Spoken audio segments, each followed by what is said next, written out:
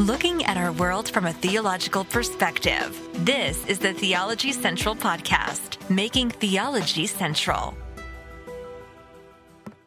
Good afternoon, everyone. It is Wednesday, January the 5th, 2022, okay? For some reason, in the last live broadcast, I said it was 2021. I went back and listened to it, and I'm like, no. I messed up right there at the very beginning, but so it is 2022. So welcome, everyone. Good afternoon, everyone. It is Wednesday, January the 5th, 2022. It is currently 4:26 p.m. Central Time, and I'm coming to you live from the empty sanctuary of Victory Baptist Church, located right here in Ovalo, Texas. And in this broadcast, we're going to return to our discussion about church and state. And let me tell you, part one sparked a lot of feedback, and all of it was very interesting, somewhat discouraging and depressing in certain ways.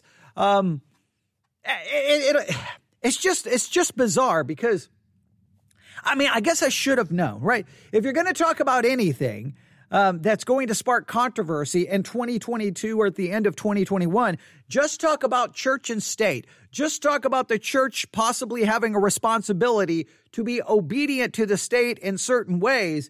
You're going to spark a lot of controversy, even though that's not what I'm attempting to do. I am attempting, and this is becoming a theme today, I'm trying to give everyone a truly theological perspective. I'm trying to make theology central. I'm trying to ensure that you have a theology first world view. And that means theology is the central thing to the way you think about every issue, whether it's the pandemic, whether it's the government, whether it's politics, whatever it is, that you look at it from a theological perspective. And how do we look at things from a theological perspective? Is we go to the scriptures. The scriptures have to form that biblical theological thinking so that we can look at everything in that way. And so many times in our current situation is, I hate to say this, but I'm going to keep saying it. People are looking at everything not from a theological perspective. They're looking at it from a political perspective. They're looking at it from so many different points of view, but not truly a biblical one. And here's what happens.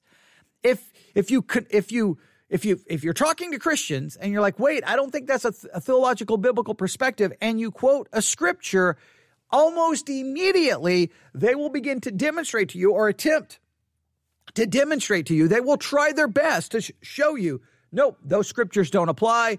Those scriptures don't work. Those scriptures have nothing to do with this situation. We can ignore those scriptures. And I just have to ask a very important question, even before I kind of get us back on the same page here. I think this is very important. At what point, and I think this is just something that we have to consider more from a hermeneutical perspective than anything. At what point do you have license as a Christian to say that scripture, that command right there, not applicable to me? That has nothing to do with me. That only had something to do with the people at that time. Now, this is important because I've seen over and over and over people grab promises that clearly seem to be directed at specific people at a specific time and see people rip those things out of a context and try to apply them to us. So I see people take promises that clearly aren't for us and apply them to us, and then take commands that appear to be for us and say, no, it's only for them. I find it interesting that we have a tendency to grab what we want and apply it to us, and then remove what we don't like and apply it to someone else. If we like it and we want it, we apply it. If we don't like it, we simply say it's applicable to someone else and not to us. That's just too convenient of a system that I think we have. Hey, I don't like what the Bible says. Well, that's not applicable to me. That's not for me. Well, the Bible seems to say that only a man can be a pastor. Well, guess what? That can't be applicable to us. Wait, the Bible seems to condemn homosexuality. Well, that clearly can't be applicable to us. And I don't know why we stop there. Well, the Bible seems to condemn lust. Well, that's not applicable for us. It seems to condemn adultery. Well, that's not applicable for us. It seems to condemn fornication. That's not applicable to us. No, it's like some things we're like, no, that is applicable. Other things are like, nope, that doesn't apply. So like, what gives you license to say that's not applicable? I think we would have to agree that there must be something in the text that would clearly demonstrate, wait a minute, I don't think this is applicable. For example, let me give you an example, all right? There either has to be something in the text, or there just has to be something that logic and sound reason would help you to be able to determine, I don't think that's applicable. For example, when God promised that Sarah would have a baby, you can't take that promise and apply it to any woman who's currently can't have a baby. Hey, no, here's this promise in Genesis to Abram and Sarai, or to Abraham and Sarah. Remember, their names are changed. That promise there clearly is not applicable to you. One, your husband's name is not Abraham. Clearly, even if it was Abraham, it's not the Abraham being spoken to in the text. Your name's not Sarah or Sarai. Even if it was, you're not the Sarah or Sarai mentioned in Genesis. And not only that, clearly, not every Christian who claims that promise immediately can just have a child. It doesn't work that way. So I think we can determine that God is speaking to a specific people. They're named with a specific promise that clearly not everyone who claims the promise, it is fulfilled. So we can start drawing some conclusions. But when we have other scriptures that says, you cannot do this, or this is what you must do, we would have to have something, again, clearly within the text to say that's not applicable. And the reason I'm mentioning all of this is I got lots of emails in regards to a certain text of scripture, and I've been told a number of times this week, either one, not just this week, since the last broadcast we dealt on this subject, either one, the text that you're referring to is not applicable to us, or it doesn't refer to the government, it refers to the church. And I'm like, what in the world is going on? But this just shows you how controversial this subject is. So let's remind ourselves where we've been, okay? Just throwing out some ideas there, okay? And these are hermeneutical issues that we're going to have to deal with. And we're going to really, what we're going to do in this episode, we're going to really follow kind of the Bible study exercise rules. Well, the Bible study exercise rules are going to be applicable. And what do I mean by that?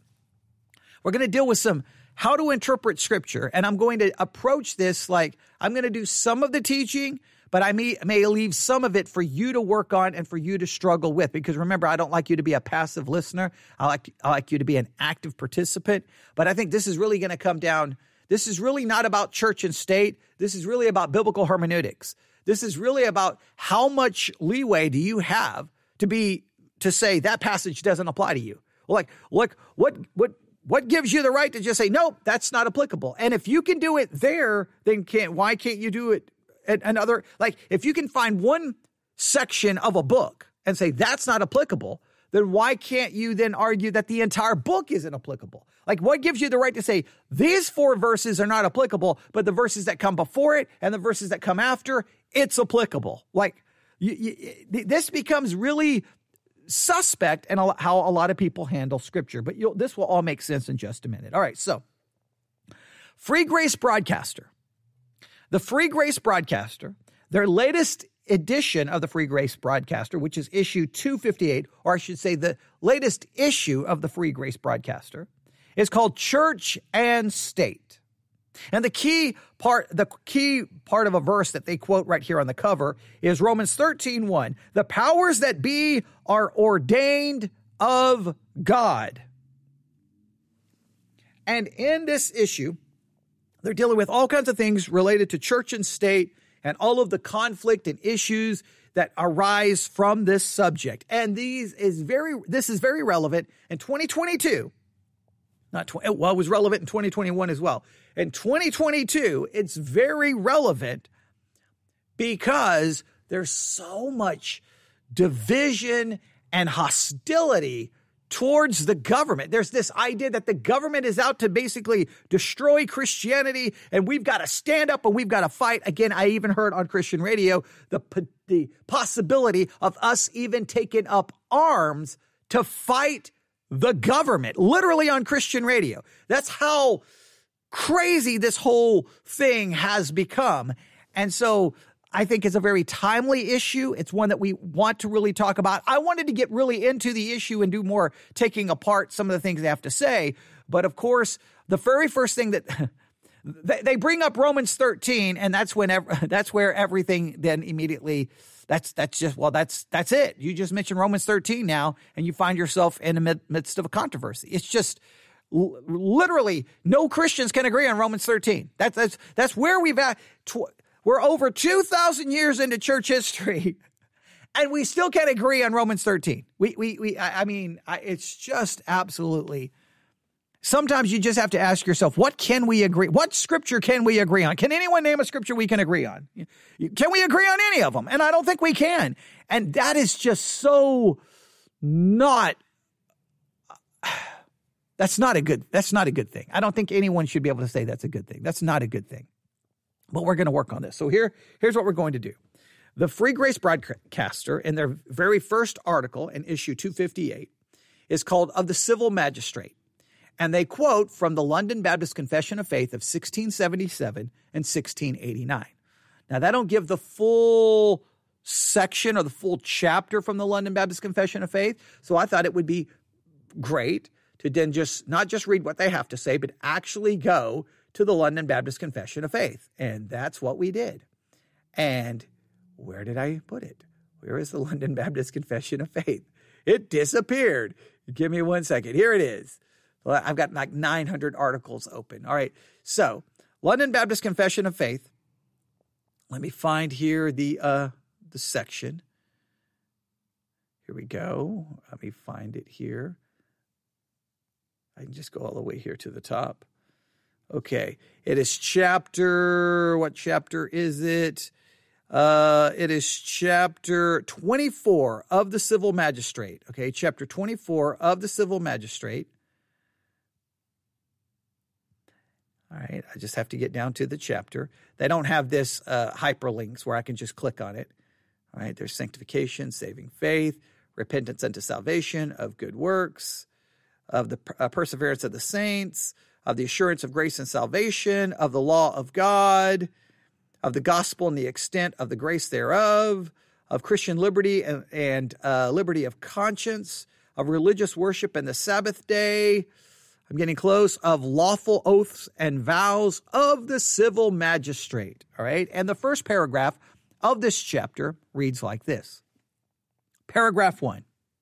God, the supreme Lord and King of all the world, has ordained civil magistrates to be under him, over the people, for his own glory and the public good, and to this end has armed them with the power of the sword for defense and encouragement of them that do good, and for the punishment of evildoers. Now, there are more paragraphs here, but we can't get past paragraph 1, because paragraph 1, the scripture it uses as its proof text is Romans chapter 13.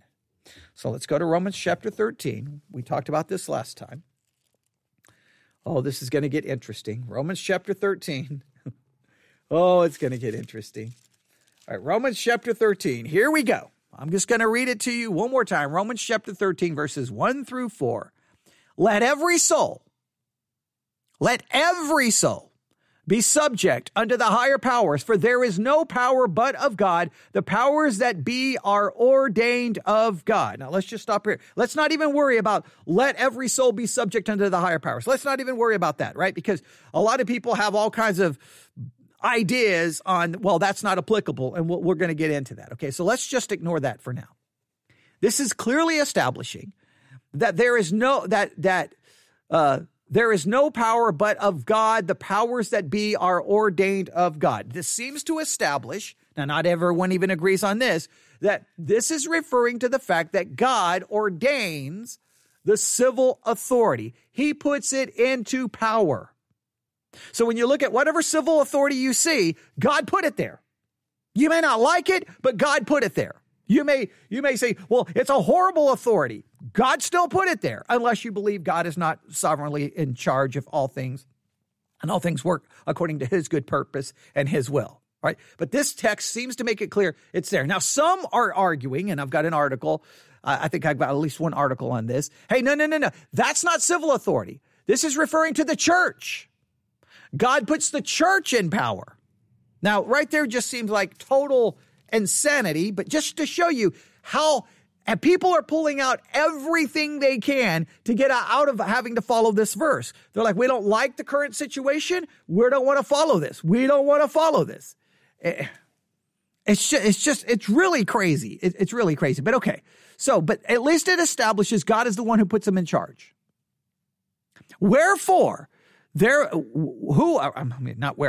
whosoever thereof resisteth the power, resisteth the ordinance of God, and they that resist shall receive to themselves damnation. Now, again, some will argue this is not resisting earthly civil authority. This is resisting the authority of the church. And then you're like, well, how much authority does the church have? And well, then that gets into all kinds of practical implications as well. But this seems to indicate that God puts the earthly authority in power, and you must follow it. And if you resist it, you're resisting the ordinance of God. But I mean, that's what it seems to say, right? All right. For rulers are not terror to good works, but to the evil. Will thou then not be afraid of the power? Do that which is good, and thou shalt have praise of the same. For he is the minister of God to thee for good. But if thou do that which is evil, be afraid, for he beareth not the sword in vain. For he is the minister of God, a revenger to execute wrath upon him that doeth evil. All right, now, what do we do with Romans chapter 13? We have a couple of options here. All right, and I've had so many things thrown at me now about Romans 13 that it almost becomes so, you almost get dizzy, because there's just like, basically, this is what I've discovered. If you need an interpretation to give you freedom to no longer follow the government, disobey the government, not follow a mandate, to rebel against the mandate, there are plenty of Christians now that will offer you that ammunition. All right, if you need it, they're there. They're like, here you go. Load your gun with this. Go resist, go rebel, don't follow, because you don't have to, because people have misinterpreted Romans 13 to you. So anyone who says submit to the government, God placed that government in power, you have to submit to it unless there's some extreme cases, and those cases are outlined in other parts of the Bible. In other words, they forbid you to preach in the name of Jesus. They forbid you to pray. There's certain things like that you can disobey. Other than that, the rules seem pretty straightforward. If anyone tells you that, this is basically the way it's working now, they are wrong, and now here's the new, better, improved interpretation. Because that is a crazy interpretation. So now you don't have to follow those rules. All right. So what do we do with this? Well, we've looked at it, and I've already kind of given you my thoughts. But we're going to consider an article that was sent to me and see what they do with it. And we're going to kind of go along with this kind of idea that they're going to put forth. Basically, the person who sent me the article, it seems that their argument basically goes like this. Romans 13 was written to a people in a specific historical setting, and it was only applicable to them. It's not applicable to you or me in 2022 here in the United States of America, Australia, or whatever country you're in. This had everything to do with them. Now, I'm assuming that other parts of Romans, they would say is applicable to us. But this is a specialized section only for people in a certain historical situation, and it's no longer applicable to us. That is the claim. That's a big claim.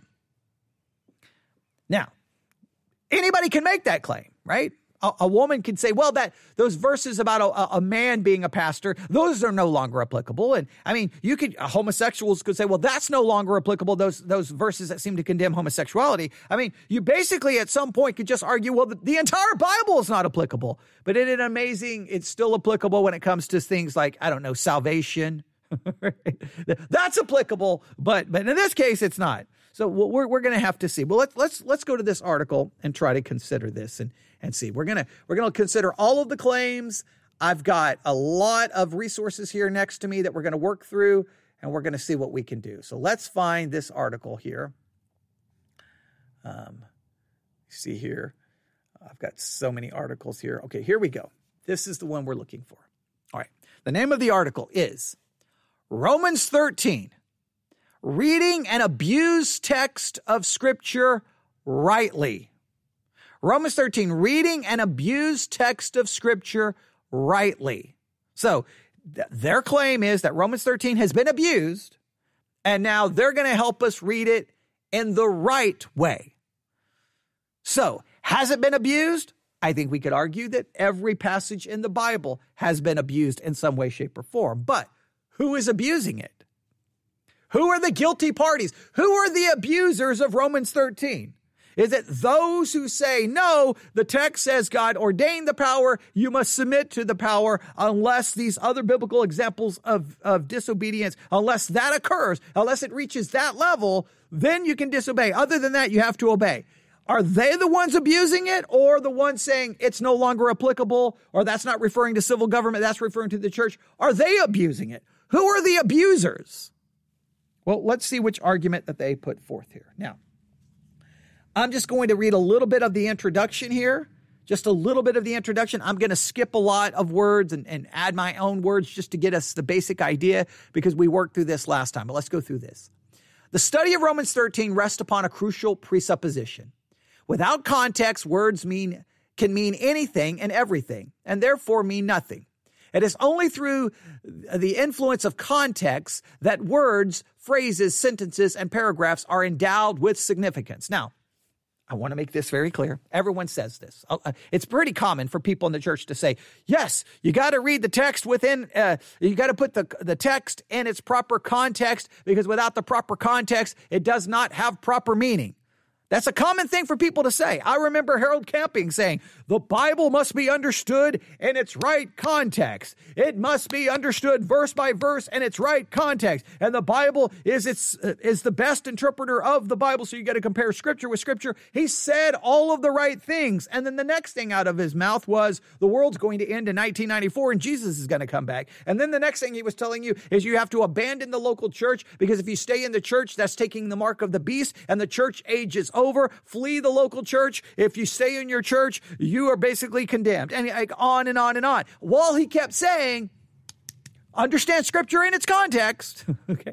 And don't tell me he wasn't saying that, because I was a student of, the Family Radio School of the Bible at the time when all of this chaos was ensuing. All right. And I could take you through the courses I learned on biblical hermeneutics from Family Radio, where here are the correct, and the principles of hermeneutics was great. Well, he claimed to be following said principles. He was literally losing his mind about these issues, about when Jesus was going to return. And then when 1994 didn't happen, then it was a date in the 2000s. And then it was just a horrible, sad affair. So it's great that they start off going, we must understand the words in their context. I agree. So here's the question. If we put Romans 13 in its proper context, can we then say that Romans 13 is no longer applicable to you and I? That's a good question. Although the concept seems simple and justified enough, it is often forgotten within the field of biblical exegesis.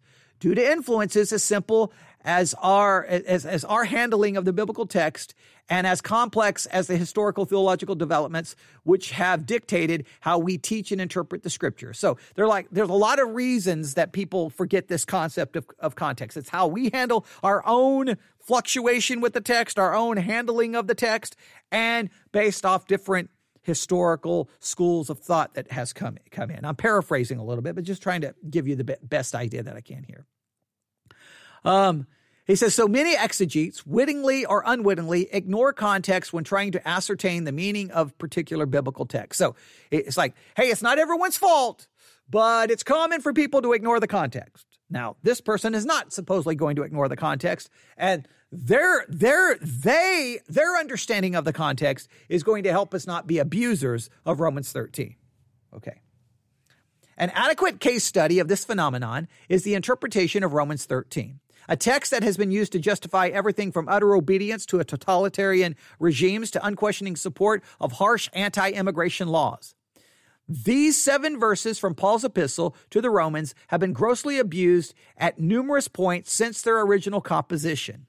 In Romans 13, 1 through 7, Paul exhorts the Roman believers to apply his previous commands towards love, harmony, and peace in the context of obedience to government and the payment of taxes. Far from being a comprehensive condensation of the apostles' beliefs regarding any and all government, past and present, this passage is a specific and historically conditioned pastoral address to the Roman believers, discouraging them from political unrest, disobedience, and rebellion in order to protect their testimony and the effectiveness of the Roman church and the gospel mission. So this seems to be going in the direction, or at least the way it seems to be going in the direction, possibly, of the idea that, hey, whatever he seems to be saying here, this is for the believers in Rome. This is for the Romans. This is for them. This is not for us. Now, again, Romans 13 is not for us. Is chapter 14 for us? Is chapter 12 for us? Is chapter 11 for us? Is chapter 10, 9, 8? When did the text stop being about being for us and being applicable to us? Is it applicable or not applicable? If it's not even applicable, then that means, okay, then, well, wait a minute. Doesn't other passages of the Bible say something very similar to what Romans 13 says? And if it does, are those passages not applicable as well? But that's some questions we're going to have to answer here over the next however many minutes this takes, all right? Next couple of weeks, however long this takes, all right? So the thesis is that this is basically for Roman believers. This thesis will be proven by appealing to the historical context of the original audience and the overarching context of Romans 12:9 through chapter 13, verse 10, in which this passage rests. All right, now here we go. Historical context. When Romans 13, 1 through 7 is read as if it was written in modern North American context, it seems as though Paul's appealing to the sovereignty of God in the affair of nations to remind us of the divinely appointed nature of our free market economy and federal constitutional republic. Now, I'm going to stop right there. I will argue, no, when I read Romans chapter 13, I read it as it was addressed to a specific people under a completely different form of government, but the basic principles would still be applicable and how I am to respond to government. In other words, the principles are applicable. The principles are timeless. God put government in charge, and we are to submit to government, and it's irrelevant of whether it's North America, South America. It doesn't matter where it is. Doesn't matter the kind of government. None of that should even come into play here. This is the basic way as believers in Christ. This is how we respond to government. It has nothing to do with reading it in a North American context. It's just reading it in the context. I'm a believer, and guess where I find myself living? Well, in this world. And guess what this world has? Civil governments. So what is a believer's attitude towards civil government according to the Bible? It seems to be one of submission and obedience, understanding God put it there, not man. That those principles would seem to be timeless, not restricted to only the people in Rome, because they're repeated elsewhere, as we will look in a minute. All right, so let's go on. All of this is supposedly done to prompt us towards active participation in our civil government and unquestioning obedience to all of its laws. After all, these verses come up in discussion of Christian political involvement, debates on just war theory versus pacifism, and diatribes against illegal immigrants and those who desire to aid them. However, using these 7 verses as a packet of theology of church and state is problematic. Even within the Pauline corpus alone, the same man who wrote Romans 13 also frequently took up themes in his writings that would challenge the power and authority of the Roman Empire. For the declaration that Jesus is Lord contains the implicit declaration that Caesar is not. Our understanding of these 7 verses must therefore be able to mesh with other passages, such as Philippians 2, 6 through 11, 3, 20 through 21, 1 Thessalonians 1, 9 through 10, and 1 Thessalonians 4, 13 through chapter 5, 11, and their implications on relations between church and state. Now, let's stop right here. Let's just stop right here, because this is going to try to create this kind of either-or situation.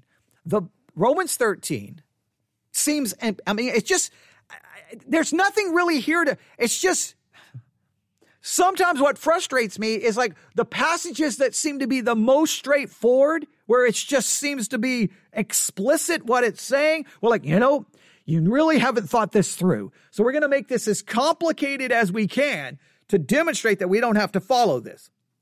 And so we're going to muddy everything up. There's nothing to muddy up here. So let me just try to walk through this as simple as I can. The rules in Romans 13 are very clear. God put the authority and power, obey it. That's the rules in Romans 13. Now, yes, no one can ignore the rest of Scripture. So where do I have situations where people disobey the government?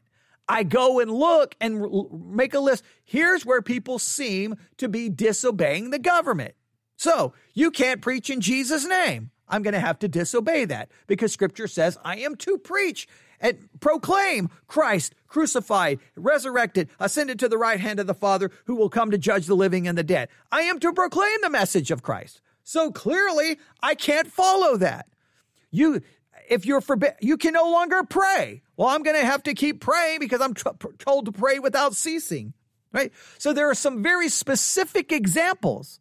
So typically the rule is Romans 13 is to be followed unless we are specifically commanded to do something which God forbids, or we are specifically commanded to do something which God prohibits us from doing. In other words, if it's telling you you can't do something God commands you to do, or it's telling you to do something God says you can't do, then you have to disobey.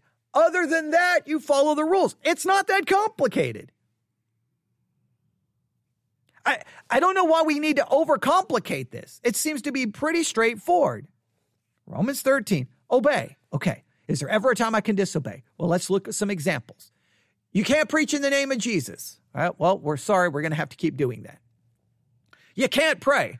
Well, I'm going to have to continue to pray because I'm called to pray. I'm commanded to pray without ceasing, right? You can't do that. We're going to order you to kill your babies. Well, the Bible says that I cannot kill or murder. Okay, I'm going to have to disobey that. Those are clear examples. Now, what we want, though, is we want more freedom than that. We want more freedom than that. We want to be able to disobey rules that we don't like. We want to be so we try to find a way to give us more ability to do so. We just go to the I don't know why it's so complicated, but all right. Now, he does bring in other scriptures, and I got no problem. If you got these other scriptures and they clearly demonstrate disobedience to government in their context, like, hey, they're disobeying, like proclaiming Jesus as Lord. Well, obviously we proclaim Jesus as Lord because, well, that's what the Bible says. If they say you cannot say that, well, that goes right back to you can't preach in the name of Jesus. The same concept would be covered under that idea. I still have to proclaim that Christ is Lord, that Christ is God. I have to proclaim these things because they are doctrinally and biblically true. So there I would disobey. So I've never heard in my Christian life, hey, Romans 13 means you can never disobey, because no, there's clear biblical examples of people disobeying. You just got to make sure something reaches that criteria. And if it doesn't, then obey. So just because they disobey over here, so clearly Romans 13 can't mean that. Why? Why would you have to draw that conclusion? Romans 13 can clearly say what it seems to clearly say and just bring in the other passages of Scripture and go, now, here's where I can disobey. The rest of the time, this is the default position. That's not complicated, but all right, let's go. Many commentators in recent years have recognized the importance of interpreting this passage in light of the historical context at the time of its composition. 57 AD. Now, I think most agree that it was written somewhere between 56 and 57 AD. All right, now, they're getting ready to make a big deal out of this 56, 57 AD time frame because they're going to say, see, this is the historical context. So, because it was written in 56, 57 AD, here's a question. Then is it only applicable to the political environment of 56 and 57 AD? Or is it possible that it was written to give them an understanding of how they're to respond to government, not just in 56, 57 AD, but in 59, 60, 61, 62, 63, 60. Are you saying that the inspired word of God was only giving instructions that were only applicable to that specific time and had no bearing on people just a couple of years from now? In other words, a good amount of people who would hear these words would still be alive when things dramatically change. But okay, if it changes, it's no longer applicable. Is that the way we're to understand this? Well, let's see where they go here. All right. So many commentators in recent years, I want you to understand this. Many commentators in recent years have recognized the importance of interpreting the passage in light of its historical context at the time of its composition. I wonder how Christians were interpreting it 300s, 400s, 500s, 600s, 700s. Instead of assuming that these verses are Paul's fundamental views on how church and state should relate to each other. So instead of seeing this is Paul telling us how church and state should relate, this is really just understanding what was going on in 56, 57, 58 AD. That's it. What? And how do you prove that? It's just a claim. Hey, this is how you should handle the text. Now maybe they're going to prove it. But at this point, I mean, it's just a claim. I could just as well claim the opposite. Knowledge of the situation facing the Roman Christians in AD 57 is crucial to the interpretation of this text. Emperor Claudius had expulsed Jews from the city of Rome in AD 49, removing Jewish believers from the Roman church and therefore leaving only Gentile Christians behind in their stead. However, Claudius was killed by his wife in AD 54, and her son Nero advanced to the throne that same year, immediately allowing the Jews to return to the city. When Romans was written by Paul in AD 57, the empire enjoyed a period of peace that looked quite different from the chaos that would characterize the later years of Nero's reign. Now, when we say the later years of Nero's reign, I think if you look up when persecution started happening under Nero, if I remember, 64 AD. All right, 64 AD is when persecution really begins. The first persecution of Christians organized by the Roman government was under Emperor Nero in 64 AD. So if it's 64 AD, the letter is written in 57. Okay, I'm not great at math. 58, 59, 60, 61, 62, 60, 7 years. Right? So they're like, hey, this had a very specific, it had a time span of being applicable for basically 6 years. 6 years it was applicable. On the 7th, it stopped being applicable. Right? That's interesting, okay? Hey guys, I'm writing this to you to say this is only applicable for the next few years. For those who find this later, it's not applicable. But under the inspiration of the Holy Spirit, that I guess that couldn't be articulated. But here we go. All right. So let's see here. And please note, it says characterize the latter years or the later years of Nero's reign. Again, the latter years are just 6 to 7 years away. It's not like, 50 years from now, 1,000 years. No, it's talking just in a few years. The situation is going to begin to change. Guided by his advisor, Nero made promises of a different and better peace than of Augustus. He promised true peace, characterized by restraint and the peaceful resistance to using force in order to govern. While these promises were dashed beginning in AD 59, the loss of his advisors, and the beginning of his persecution of Christians, it's crucial to remember that Paul wrote Rome during the period of hopeful peace from AD 54 to 59. But if it begins, they say these promises are dashed beginning in AD 59 and the beginning of the persecution of Christians. If they date the beginning of persecution to 59, and he wrote it in 57, then you're talking 2 years later. But hey, he really wrote it during a time of peace.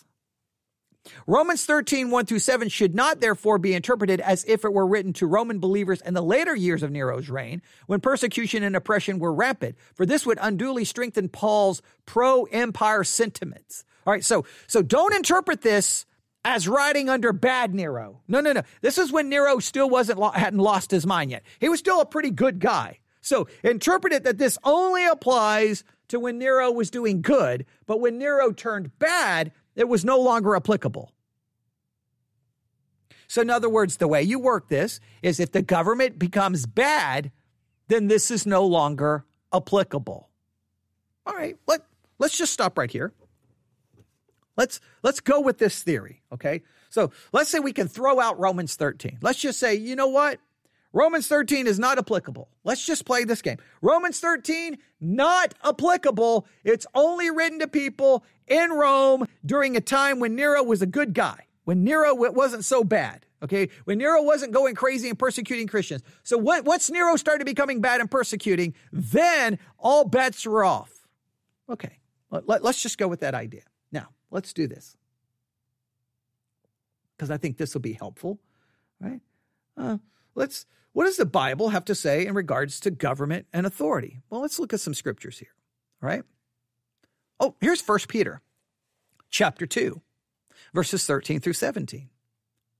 Be subject for the Lord's sake to every human institution, whether it be to the emperor as supreme or to governors as sent by him to punish those who do evil and to praise those who do good. For this is the will of God, that by doing good you should put to silence ignorance of foolish people. Live as people who are free, not using your freedom to cover up for evil, but living as servants of God. Honor everyone, love the brotherhood, fear God, honor the emperor.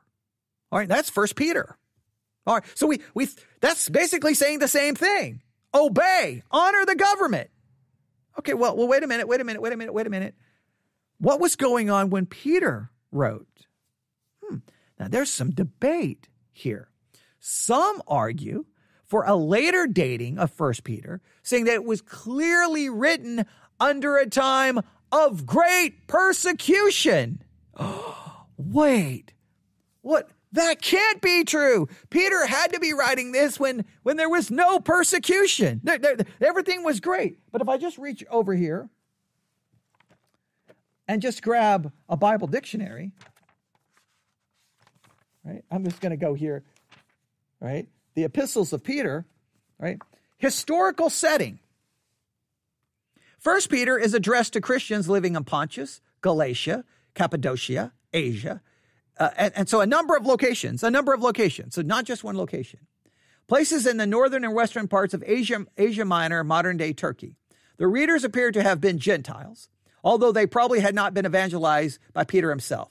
The letter was obviously written to believers undergoing trials and, wait for it, persecutions. Oh, so wait a minute.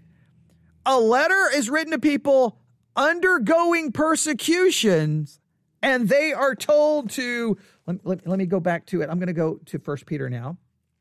I'm going to go to 1 Peter chapter 2.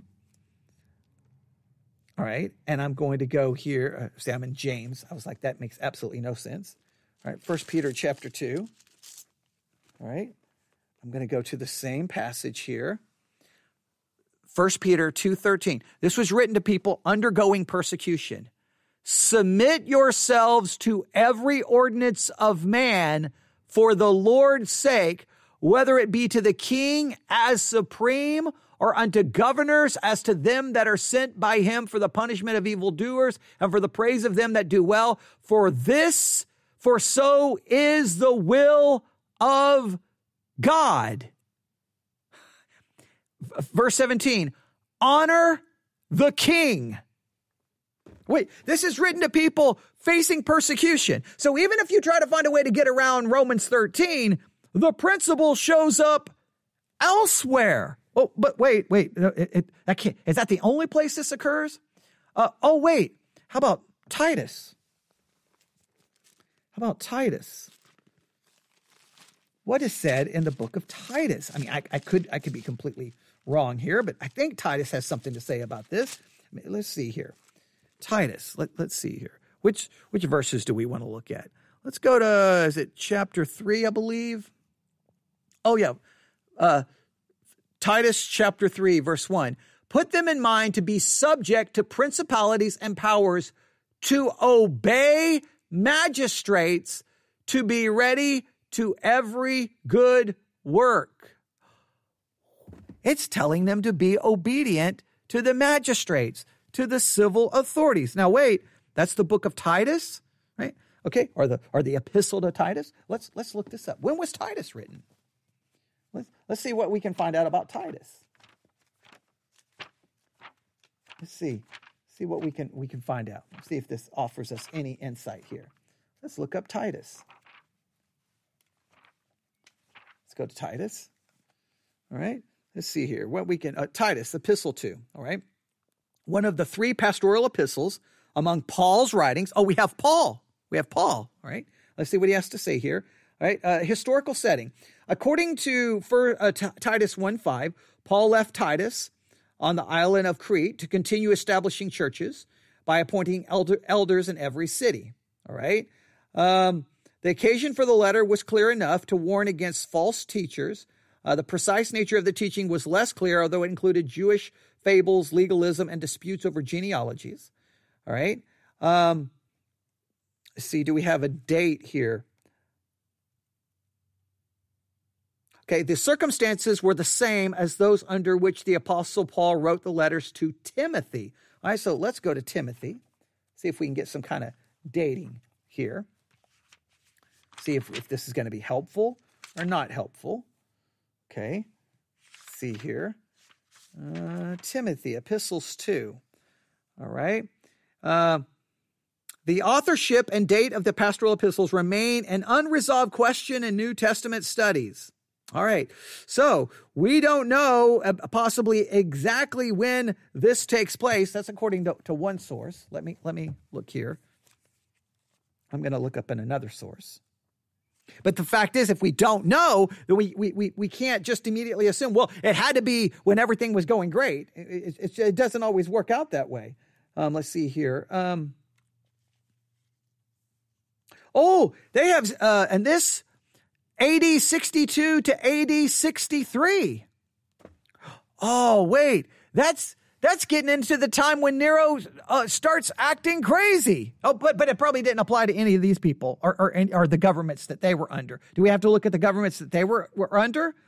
After Paul was released from Roman imprisonment, described in Acts 28, he engaged in further travel. One stop was Ephesus, where he ministered for a time before traveling on to Macedonia. From Macedonia, Paul wrote to Timothy, whom he had asked to stay in Ephesus. Wait a minute. Paul wrote this after he got out of prison? After he was persecuted? Oh, wait. That would seem to imply that he told people to obey the government even after he himself had been arrested for preaching. That kind of starts blowing up the whole theory, doesn't it? Right? Let's see here. Well, we've looked at 1 Peter 2. Let's see, where else do we want to look here? Is there any others that we want to look at? I think those get us pretty close. I think those give us, we have Paul and we have Peter. Basically, here's what I want you to see. We have Paul and Peter saying the same thing, written in different context where there was persecution going on. And they had the exact same argument, which is to submit. So even if you throw out Romans 13 and come up with some weird, like, This was only applicable for 5 years. This had a 5-year timestamp on it, right? When they got the letter, like, you better get that letter out there quickly. This is only good for 5 years. After 5 years, that chapter 13, well, they didn't have chapters at the time. That part where I start talking about governmental submission no longer is applicable. Well, if it's applicable when people are being persecuted, the same principles are repeated in other places. How do you just ignore that? Remember context. Remember looking at the rest of Scripture. Oh, well, let's see where else they go here. Oh, we're going to run out of time. All right, that's okay. All right, here we go. All right, so therefore, back to the article. Romans 13 should be interpreted as it were written to Roman believers in the... Romans 13 should not, therefore, be interpreted as if it were written to Roman believers in the later years of Nero's reign, when persecution and oppression were rampant, for it would unduly strengthen Paul's pro-empire sentiments. So in other words, if you understand this when persecution was going on, then this would strengthen the idea that clearly the article seems to be, the verses seem to be implying a pro-empire sentiment. In other words, submit to the authority. Well, guess what? Even if I don't have Romans 13, I have Paul telling people to submit even after he was arrested. I have Peter telling people to submit even while they're going through persecution. So how can I can get out of Romans 13. That doesn't get you away from the principles. With this background information, it's easy to see why Paul here gives advice to his readers. A cosmopolitan church in Rome struggling to figure out Jew-Gentile dynamics in the early years of Nero's reign so as to prevent them from drawing negative attention to themselves and damaging the effectiveness of the gospel mission. Although things were presumably going well, as mentioned above, Paul knew full well that things could get tense for the Roman believers very quickly. Despite the period of relative peace from AD 54 to 59, tensions were rising in AD 57 through 58 regarding the particular nasty practice of indirect taxation. Furthermore, the Jewish believers who had returned to the city in AD 54 may not have been on the best terms with neither the Roman authorities nor the Gentile believers. Much of what Paul has to say in the epistle speaks to this issue, the relationship between Jews and Gentile Christians within the Roman context. Okay, if much of the epistle is in that context, then can we apply much of the scripture, much of Romans to us? Or do we just throw it all out? If Romans 13 is not applicable, then why is the rest of it applicable? Because all of it falls within the same historical context. Oh, we just throw out what we don't like in 2022. Is that the way the game is played? I don't know. Let's continue. It is not, therefore, unreasonable to assume that this played a role in the social tension. Paul addressed in Romans 13, okay. My article just went crazy all of a sudden. I'm like, what just happened? All right. With this background, although things were presumably going well, all right, here we go. Here's the paragraph. It is not therefore unreasonable, the whole article just reloaded. It is not therefore unreasonable to assume that this played a role in the social tension Paul addressed in Romans 13. Furthermore, revolutionary sentiments were in vogue at this time. The Jews in Palestine, and Paul was perhaps worried that the fervor would spread to the Roman church and quickly create some serious problems, giving the tensions within the church and its social context. Now, I'm sorry, I almost knocked the microphone over. Let me just say something really quick. I do believe in looking at historical context all day, every day. But let's never forget, whatever the historical context was, we believe Scripture is given to us by inspiration of God. So it's not just Paul looking around going, look at this situation, I better tell him what to do. It's God inspiring that those words be written down. So let's not just say, well, that's Paul just realized that there was a problem here. No, it would be God giving the directions through Paul. All right, so let's not forget inspiration here. Positively then, when Romans was written, the original audience enjoyed a period of relatively peace and stability before the chaotic upheaval that would take place in AD 59. So they believe it starts in 59. So that means if it's written in 57, 2 years. Did it only have a 2-year lifespan? Hey, you only need to be obedient for 2 years. Do you think y'all can do that? Do you think you can pull it off? Just 2 years. That's all that's needed. But wait a minute. Timothy is written later. So after persecution's already broken out. But to people not experiencing it. But Paul himself had experienced it. So it starts all falling apart when you put it all together. All right. Okay, hang on here. I'm getting a phone call on my iPad. I hate that when that happens and you're live on the air. Okay, so here we go. So everything begins to go crazy in 59 AD. Negatively, there was still quite a bit of tension within and around the Roman church, which had the potential to divide the church and get the Christians in serious trouble with Roman authorities. If rebellion became the rallying cry of the followers of Jesus, assured of the lordship of their king and the reality of his kingdom. So hey, tensions were building, and if they started disobeying, it was going to create all kinds of problems. Well, doesn't it always create problems if we start rebelling, no matter what year it is? It is therefore a mistake to read Romans 13 as a justification of the sins of the state, as if this passage gave a blank check to the atrocities to be committed in the later years of Nero's reign. Now let's stop right here. This is so important. If you believe Romans 13 says what it says, it's not giving a blank check to governments to do anything wrong. No, this is such a not being fair. Romans 13 says God put those governments in power. If they do wrong, the wrong is still condemned. As a preacher, you would still condemn the wrong and the evil. You would say it's wrong to do whatever they're doing. The issue is, what is your responsibility? Well, if they force you to participate in evil and wrong, and if they say, look, hey, you're a Christian, we're coming to your church this Sunday, we're going to get you, we're going to give you guns, and we're going to have you go out and kill everyone who's a Jew. You have to do it. Okay, well, now I'm going to have to disobey because you're telling me to kill and murder people, which the Bible says I cannot do. So Romans 13 is not giving a blank check to the government. It's saying that God put the government there. And why he puts evil governments in power, I'll never understand. No one will ever understand that. That goes to the sovereignty of God. And that problem begins way before Romans 13. That starts all the way back in Genesis 1:1. Listen to our sermons on the doctrine of reprobation, and you'll see where we've talked about all of these issues. So it's not like, oh, no, Romans 13, it's not giving it a blank. No one's giving it a blank check. If the government does evil, you say it's doing evil. The issue is, what is my responsibility to it? To obey said government, unless I'm put in a situation where they force me to disobey God's word. So I don't, that's not fair.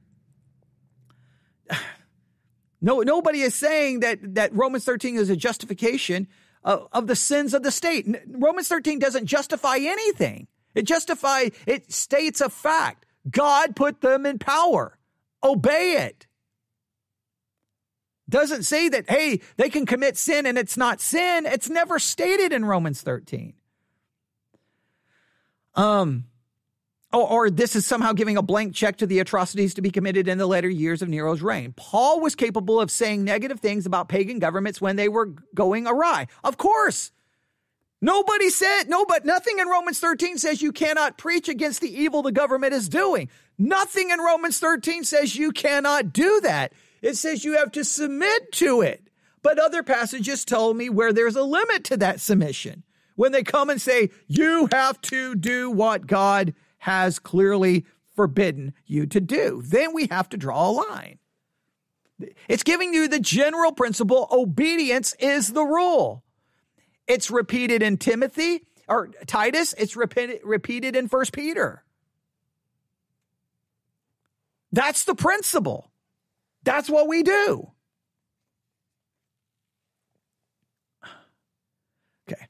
But he nevertheless appealed to God's sovereignty over human government in order to prevent tense situation of his audience from erupting into a social upheaval that would wreck the church's testimony and hinder the gospel mission in the city of Rome and the empire over which the city he ruled. Now, I think that same principle is still applicable.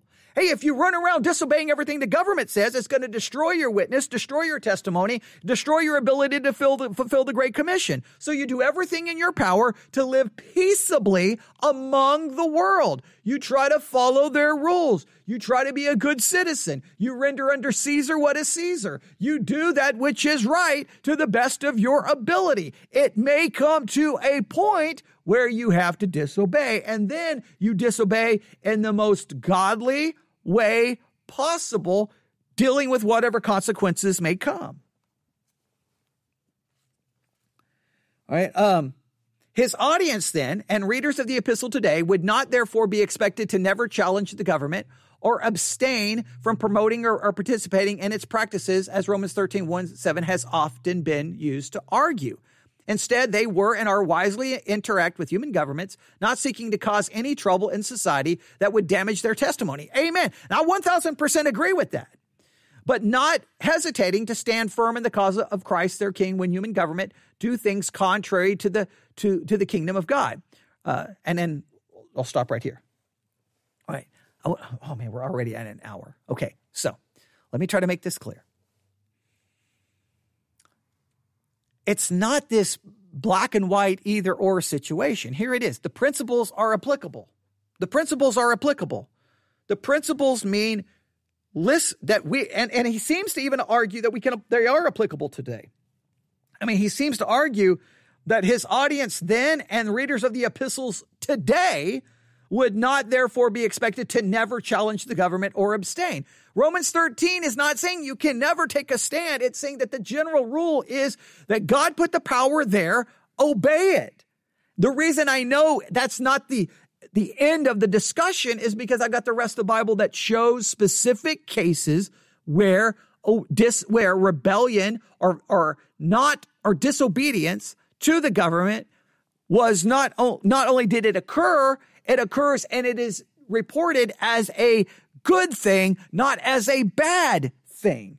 But those situations are clearly outlined in front of us. You can't preach in the name of Jesus. All right. Sorry, going to have to do that. All right. Clearly, we profess Christ as Lord. If someone says I can't do that, that goes right back to that first principle of preaching Christ. Clearly, if they tell me I have to kill someone, that I don't have to follow that rule because I am told not to kill or murder. Now, if you believe the government has the power to use the sword to carry out wrath, and that would include war, then it gets into the fact that I would follow the law to carry out war if it meets the just war criteria. That's why that concept was established early in the early church, is because everyone said, well, the government has the power, but what if the government uses that power to call for killing in an unjust way? Well, then I am to abstain from that. The church, it's never been, now maybe there's some weird situations where this has occurred, but even in the early church, it was like, okay, Romans 13 says we have to obey. All right, they do have the power to use the sword, but what if they use it in an incorrect way? What is your job as a Christian? Well, if it's not a just situation, you may have to stand against it. That's the way it works.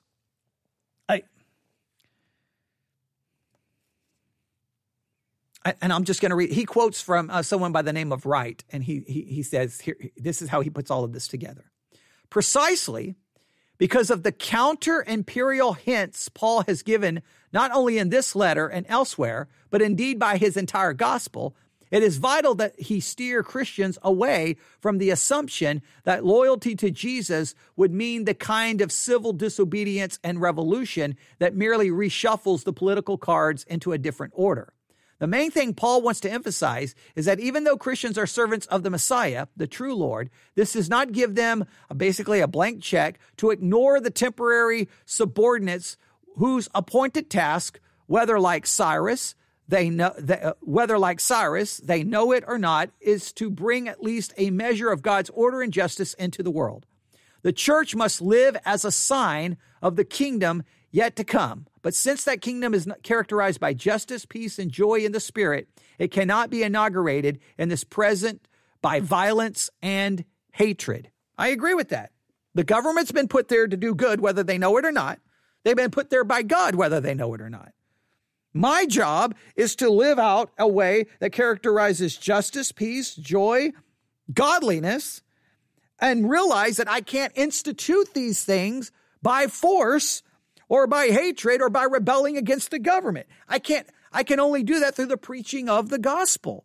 So I am called to preach the gospel. I am called to obey the government unless I am forced in very, very, very, very, very, very, very, very specific situations to disobey. And whenever I get ready to disobey, I need to ensure that I have done everything in my power to try to live as peaceably as I can and avoid that situation if possible, not because it's not about my rights, it's about the furtherance of the gospel.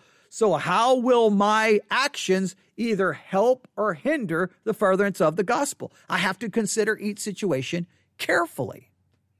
So he seems to be arguing that it is he's really putting it in a historical context, right? Hey, it's really the historical context. But he seems to acknowledge that there's a part that's applicable for us. Right. So he seems to be simply arguing against claiming that Romans 13 is you have to submit in every situation. There's never the time to disobey.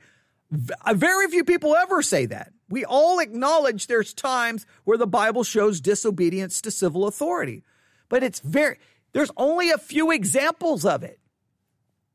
So even if you try to reduce this to, it's a historical setting, the same principle is applied in other historical settings where there is persecution going on. So the principles go beyond 57 to 59 AD. They go beyond that. They go into the 60s. They go beyond that. They go to today. So we have to figure out how they're applicable. I don't know. There's nothing to make. I don't understand what I don't even understand what they're trying to accomplish here, because they come right back around and basically say, well, there's still principles here that are applicable. Well, okay. Either it's all applicable or it's not applicable. Which is it?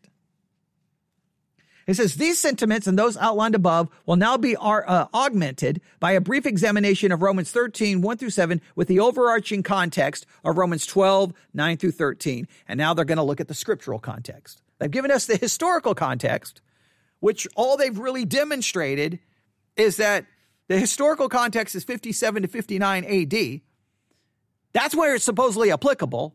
After things got bad, they're supposedly now they don't have to follow, but yet the basic general principles are still applicable for us, that we should do everything in our power to follow the rules. So wouldn't it have just been easier to go, here's what Romans 13 says. However, here's some other scriptures that show people disobeying. So how do we reconcile Romans 13 with these other passages? Solution. Romans 13 is the general principle, obey, because God put these governments in power. However, if the governments do the following things, as given here in the book of Acts, or here Daniel, or here in Exodus, these certain situations, then you can disobey.